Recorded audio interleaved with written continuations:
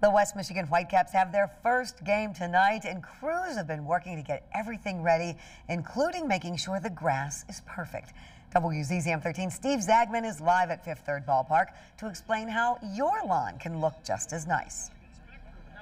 Now, Juliet, as you can see, I'm standing on the field, and this grass looks spectacular despite the fact that we had a late spring. So I came out here earlier today to ask the question, how'd they do it?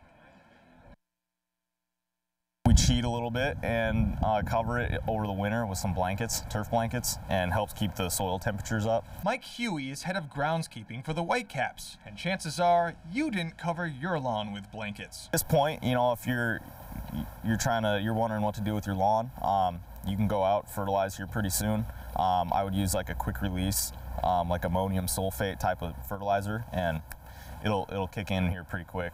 In a pinch, you can spray paint your lawn. It'll make it look good for a while, but putting a coat of spray paint is, this area right here will have to be resodded soon enough because the coat of paint is blocking the sun. Crews have been working hard to get the field up to snuff, from packing down the dirt, uncovering the bases, to nail dragging the field. I'm a reporter. We don't do hard labor, so this is a unique experience for me. Would you recommend as a homeowner if I wanted to spray paint a 20th anniversary Whitecaps logo? Absolutely. I could do that? Yeah. Okay. Yeah. So I just need a pattern and spray. Yeah, call us up. We got the stencil. You can rent it. All right, you heard that here. You can call Whitecaps and they'll give you a stencil to brand the lawn. You heard it here first.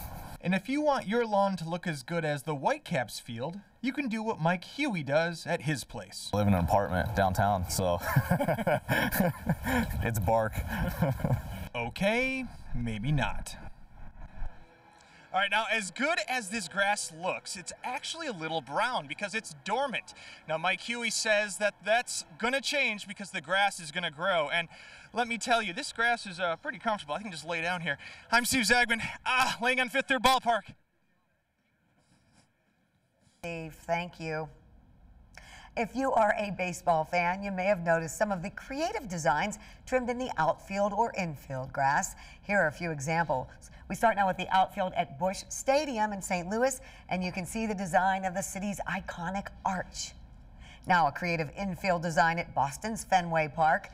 Can you see the Red Sox logo there? Pretty hard to miss. And then this picture was taken a few years back at Shea Stadium, the former home of the New York Mets. The grounds crew went to the trouble of designing, yeah, look, the whole skyline of New York City in the outfield.